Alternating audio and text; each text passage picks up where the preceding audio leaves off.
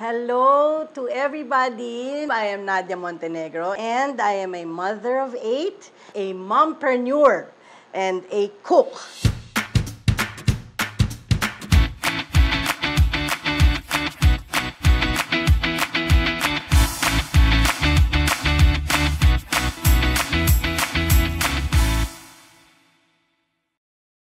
And today I have a very, very special recipe coming from a very, very special person.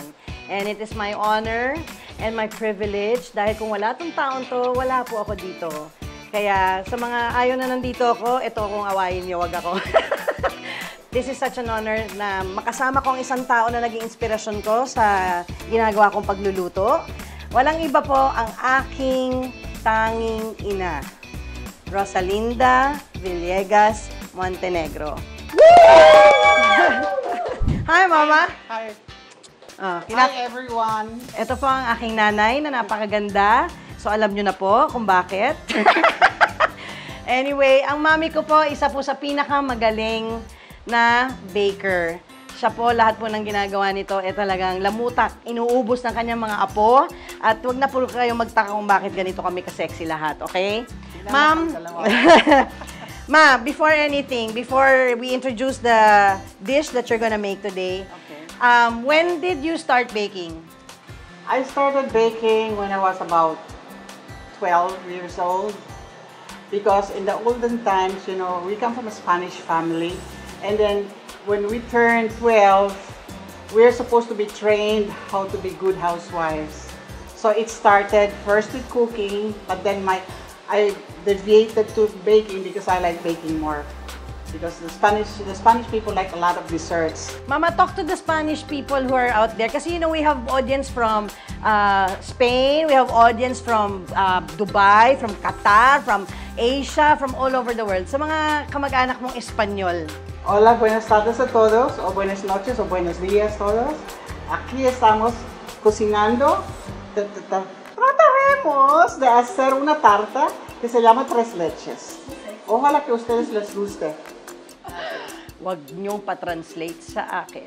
Ma, sa mga kamag-anak natin, sa Dumaguete. May hapon din ang taga-Tanhay, mga Bisaya. O, niyan ako, Stevie.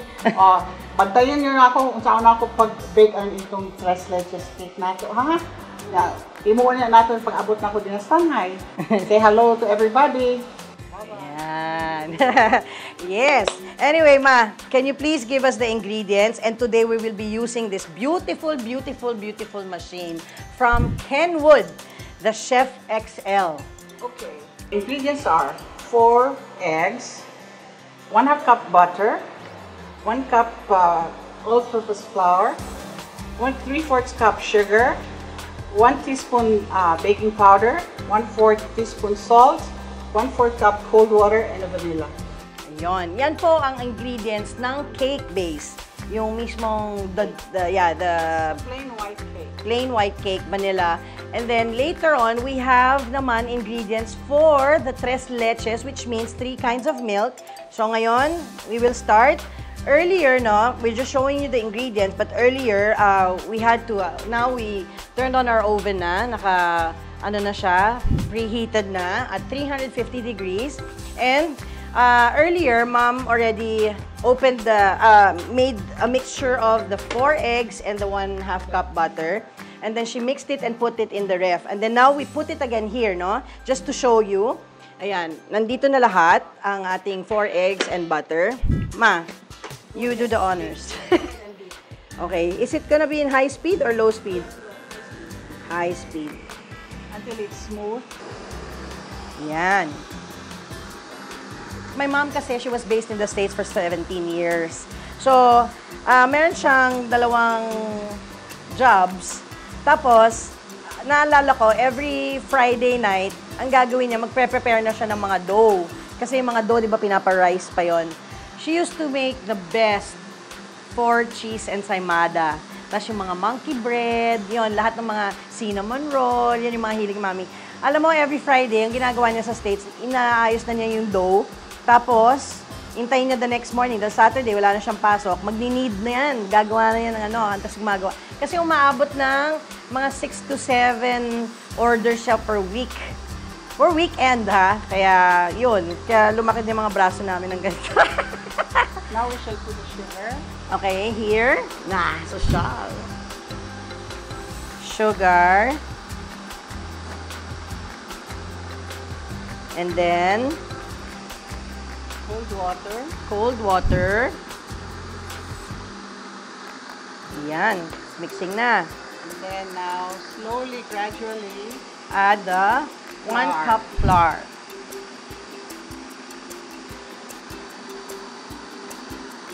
this is nice. No splatter. Yeah. Yan. What's your favorite thing to bake, Ma? Favorite thing? Yeah. Monkey bread. Monkey bread.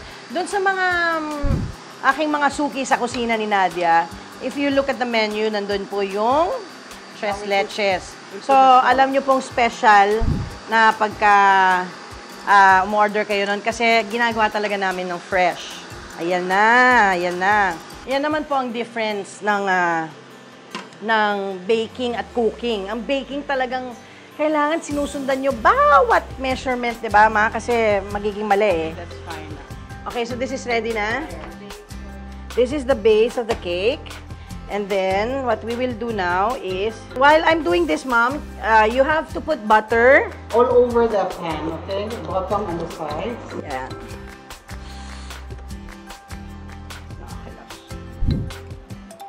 Okay.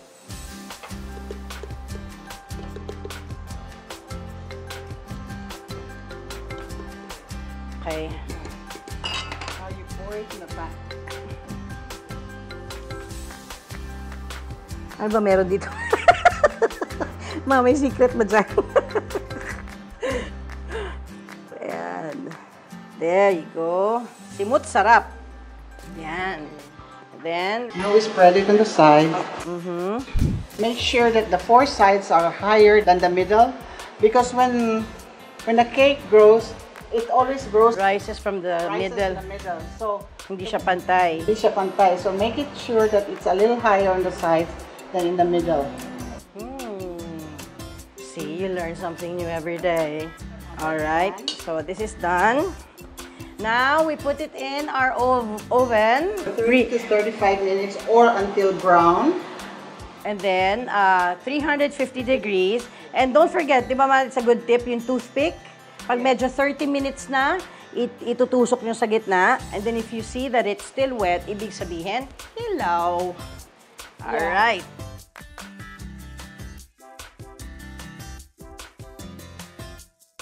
So now, we will wait for 30 to 35 minutes.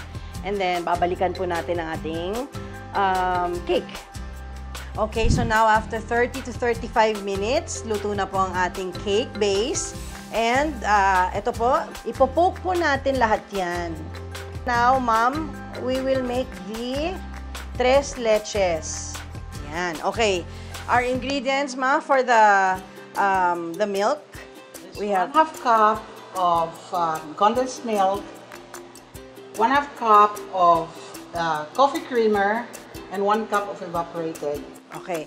In a low heat, no, ito ang ating pan, we put the evaporated milk first. Warm lang ha, para lang mag-mix lang siya na mabuti. Okay, this is the coffee creamer. Yan, para maging creamy. I'll put bigger holes.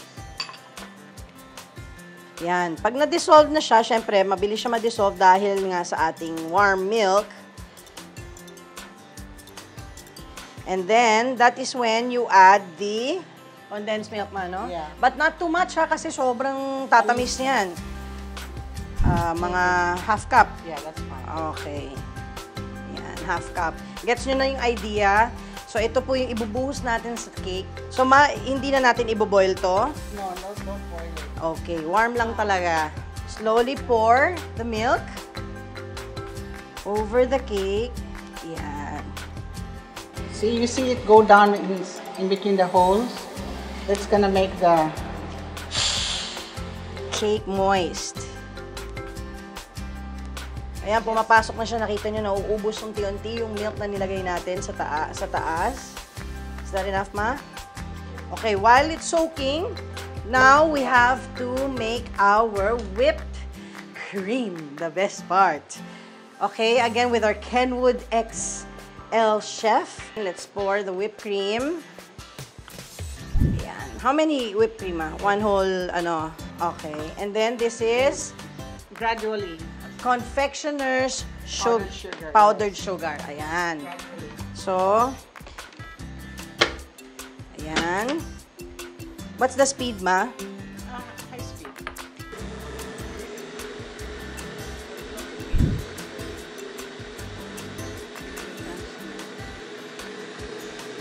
Yun.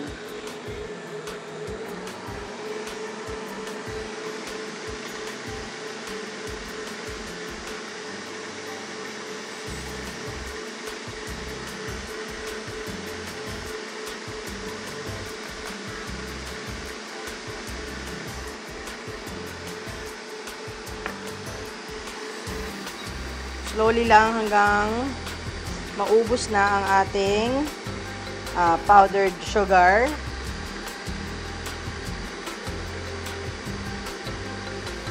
Siguro mga another minute, no?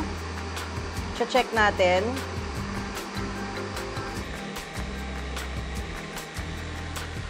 Okay, Ma. After 1 minute, no?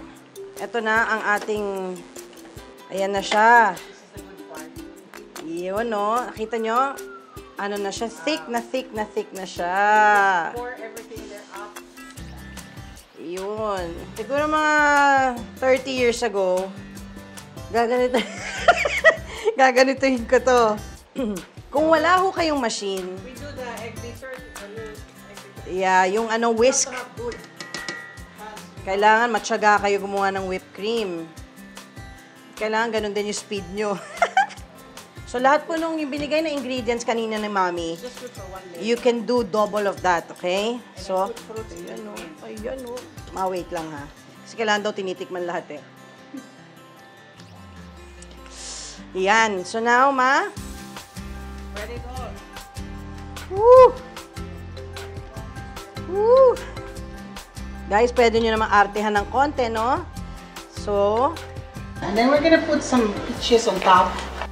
ayan, isa pa yan sa mga ano, no? You can choose. You can put strawberries, Blueberries. mangoes. Again. Yeah. Decorate Ito, it. ang ating mga peaches. Ayan. So, Ma'am, how much is the budget for one layered cake na One Tres layered Leches? Cake, good for 12 people. It's about 3 to 350 pesos. Wow, 3 to 350 pesos. Kasya to siguro sa mga 12 persons, no? 12 squares. Very easy and cheap way of making your family happy and your guests happy. Yeah. Well, anyway, guys, first muna, we'd like to thank Ever Bilena for making us beautiful today. Thank you, Denise, forever, Bilena. And Martin, And Tej and for Tej. fixing our hair. Thank you, guys. Guys, ngayon po, we will try our Tres Leches. And I have two very special guests. 3 generations po kami dito ngayon, since nandito po si Mami. 4 generations pala to.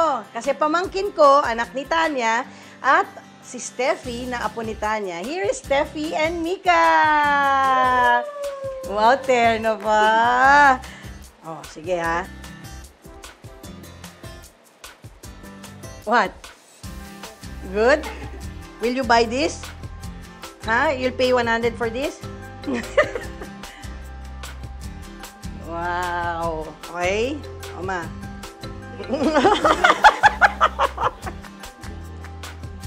Guys, ang sarap. Lasang gatas. Ewan ko, basta na perfect yata today for you guys. Yeah. Yeah, it's good. I made it eh. Anyway, Mama, thank you. It's our show anyway. I love you. I love you. I love you. Guys, Tres Leches. Again, always, always cook with your heart.